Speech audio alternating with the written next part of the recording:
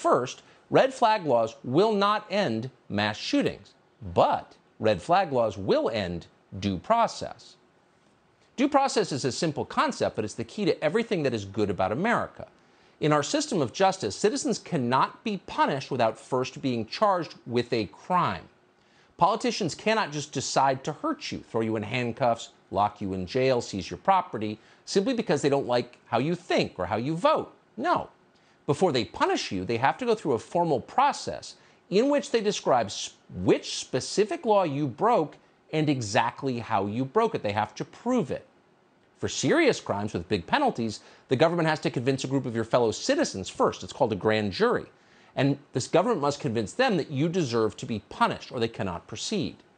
None of this is new. This is the way we've done things in America for more than 200 years.